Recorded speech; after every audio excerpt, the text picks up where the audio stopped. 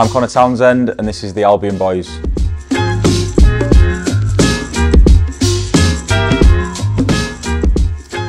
I think the loudest in the squad is a mixture of a couple of people. Alex Mower never shuts up, and Jed Wallace loves the sound of his own voice. So yeah, between them two.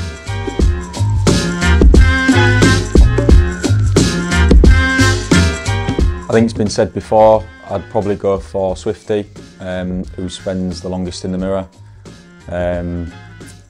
Yeah, just loves his appearance, doesn't he? Loves his clothes and that, so I think he obviously wants to make sure that he's looking good most days, yeah.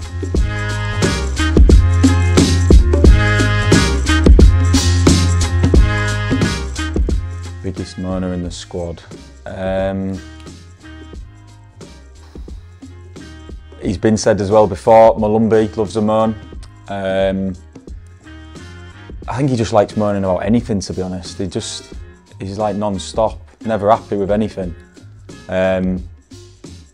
So yeah, I'll go for Malumbi, yeah.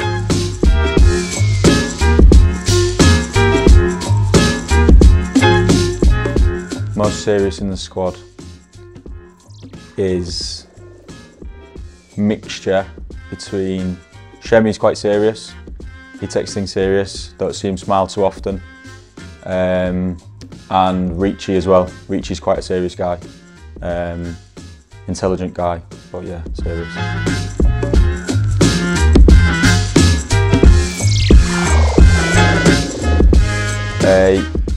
Biggest football lover, I'm going to go for Jed.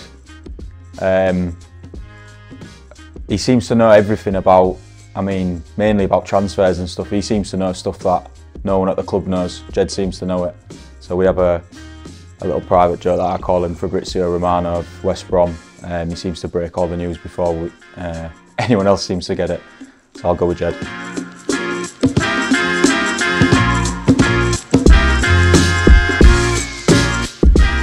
Quite a few good trainers. Best for me is Matty Phillips.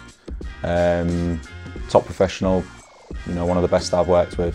In early every day, does his extras, looks after himself, and I'm sure that's why he'll be able to keep playing until his, late 30s for me.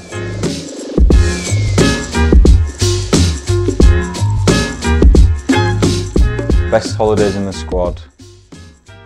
I'm gonna go for Mowat goes on good holidays. Him and his missus, they've not got any kids, so they fly everywhere when they can. Trying to think.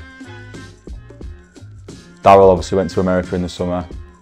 So yeah, maybe one of them two.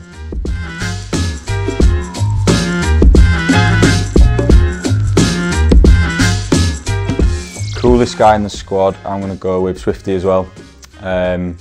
He wears gear that I definitely couldn't get away with, and probably the majority of the squad couldn't get away with, and he seems to pull it off. So yeah, we'll go with Swifty.